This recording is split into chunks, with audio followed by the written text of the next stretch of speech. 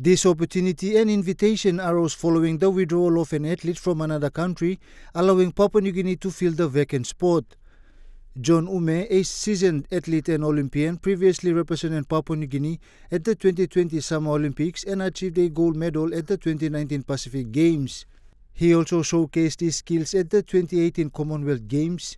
His appointment alongside coach Peter Morrison to the Paris 2024 Olympic Game is a welcome addition to the current crop of athletes en route to Paris. With this addition, the total number of athletes representing Team PNG at the Paris 2024 Olympic rises to 7. They will compete across 5 sports: athletics, taekwondo, swimming, weightlifting and now boxing. The Papua New Guinea Olympic Committee expressed its gratitude for the opportunity granted, which allowed the inclusion of one of more athletes in boxing category. The PNGOC also extended its best wishes to the athlete and coach on their journey and success in representing Papua New Guinea at the Olympics. Jonathan Sibona, Ume Eyes Sports.